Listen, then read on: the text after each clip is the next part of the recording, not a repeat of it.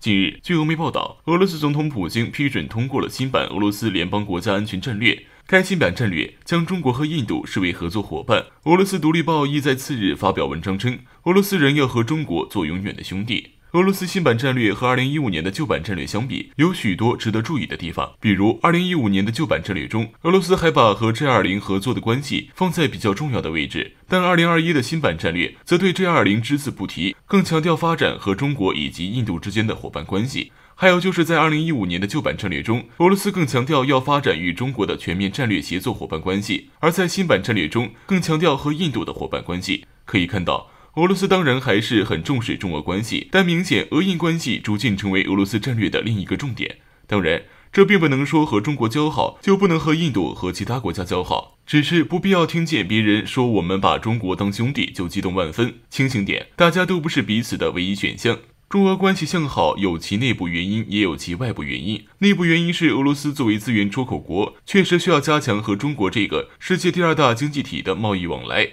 中俄作为邻国搞好关系，肯定比闹僵要强太多。外部原因就是美国的错误决策，对中国和俄罗斯都十分针对。美国对中国大打贸易战，在各种关键技术、关键产品上卡中国脖子，还偏偏拿台湾等我国内政说事，在我国南海营造不安全气氛。美国对俄罗斯也是各种手段都用上，经济上、外交上等各种限制，故意在乌克兰鼓动反俄情绪，直到爆发克里米亚战争。常言道，敌人的敌人就是朋友。中俄都有一个共同的敌人，美国。为了对付美国，也会搞好关系的。永远的兄弟的前提是美国和欧洲一直都对俄罗斯采取高压态势。如果美欧变了态度，情势很有可能会变化。金燦荣曾经就说过，俄罗斯的精英阶层是很向往加入欧洲大家庭的，所以才会有戈尔巴乔夫。他们还是更崇拜西方。其实看俄罗斯的许多文学作品也可以看出，贵族生活方式都是极力向法国等靠拢的。国家与国家之间的关系不是玩过家家，不是小孩子一样说几句好话就要掏心掏肺，更不是一时是朋友那就一辈子是朋友。中国人总是非常热心，有时候热心过头，反倒先维护别人去了，这是不对的。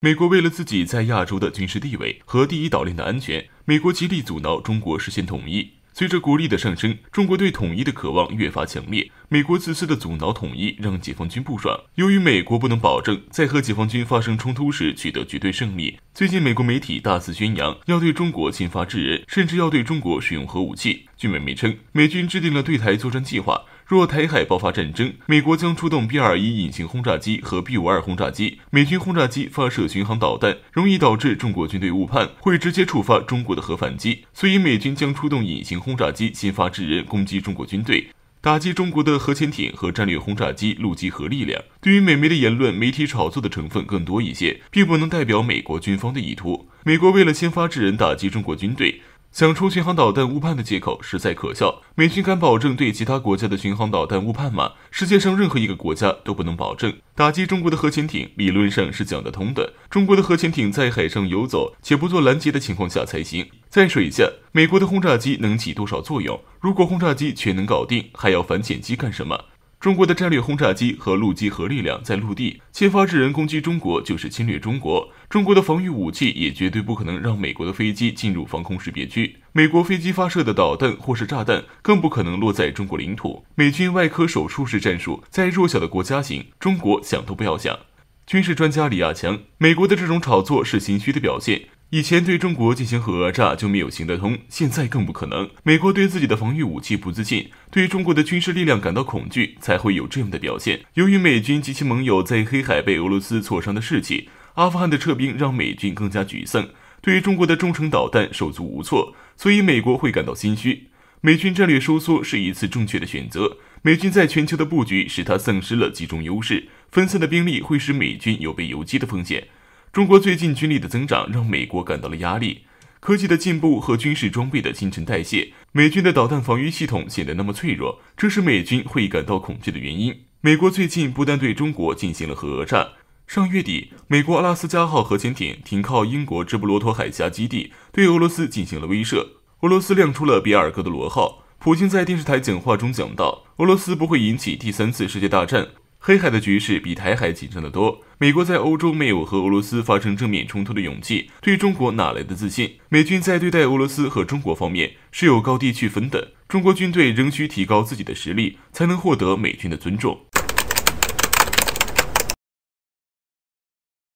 为了讨好美国，澳大利亚近些年来不断将中澳关系推入深渊，尤其是在疫情期间。只是随着时间的推移，这个甘愿充当美国马前卒的国家终于付出了惨痛的代价。根据近日相关媒体网站透露的最新数据显示，中国近段时间除了不断从美国进口煤炭以外，还积极从菲律宾、哥伦比亚以及加拿大等国家进口煤炭，完全颠覆了全球煤炭行业的格局。今年1月份至5月份，数据显示，中国从美国进口的炼焦煤数量呈现持续上升的趋势。1月和2月，中国从美国进口的炼焦煤数量分别达到 27.9 万吨和 29.6 万吨。3月份进口的炼焦煤数量增长至近 66.3 万吨，4月份达到了今年峰值 97.4 万吨。5月份虽说有所回落，但也高达 71.8 万吨，排名今年第2。在这之前，中国从去年10月份开始就没有从美国进口过煤炭了，如今逐渐增加，在分析看来很可能与澳大利亚有关。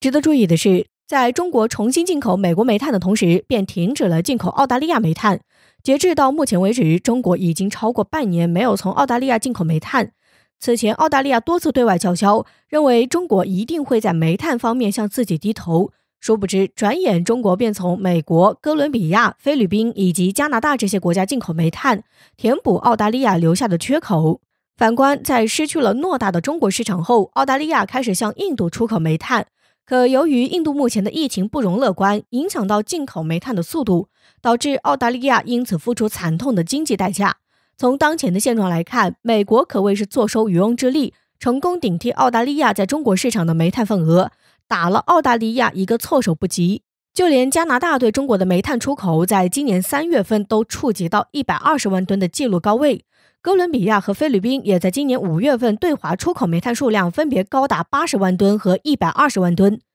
此外，俄罗斯等传统煤炭出口国也将持续保持对华贸易。值得一提，中国海关数据显示，今年1月至5月，法国重回中国进口葡萄酒国家第1，进口量远超澳大利亚。可见，澳大利亚试图借煤炭让中国低头的目的落空了不说，该国越来越多的商品都开始逐渐失去中国市场。在这一竞争中，澳大利亚明显是输家。估计该国怎么都没想到，在被中国强硬打懵后，美法加等国会突然带头冲锋，集体叛变，且招招要莫里森命。或许现在这些国家在心里默默感谢莫里森政府，要不是其得罪了中国，他们也不可能拿到机会大赚一笔。这次莫里森算是完败，噩耗降临，中了西方的计。若是澳大利亚再不醒悟，想来好戏还在后头。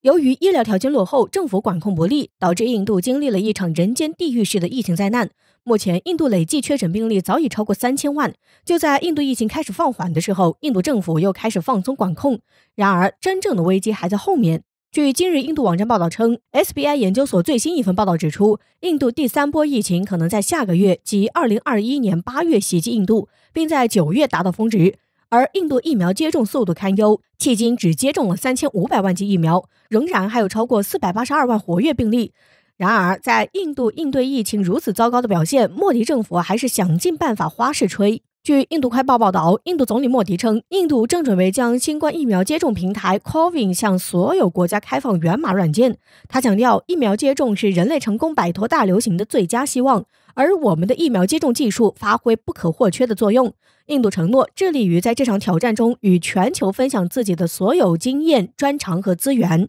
这也遭到外界讽刺，印度应该分享的不是抗疫经验，而是失败的教训。分析称，印度总有一种莫名其妙的过度自信，不仅是疫情，还体现在边境上。在印度疫情开始稍微缓和的时候，印度又加大了在边境的动作。前段时间，彭博社援引知情人士消息称，印度又增兵5万，目前大概有20万军队部署在中印边境附近，比去年增加了40%以上。报道称，相对于之前，这个最新调动更具进攻性，必要时可以攻击和夺取中国领土。印度高层人员也不断到边境敏感地点访问，并发表强硬措辞。俄媒、英媒都曾分析称，当高原天气变暖，双方都开始加快速度建设基础设施，而中印大部分冲突的直接原因就来源于边境构工设障，极易引发擦枪走火事件。而且军事和外交谈判举步维艰，边境军事部署有增无减，各方军事力量调动也不透明，信任措施建设还停留在表面上，一个小的局部事件或者误判都可能导致局势失控，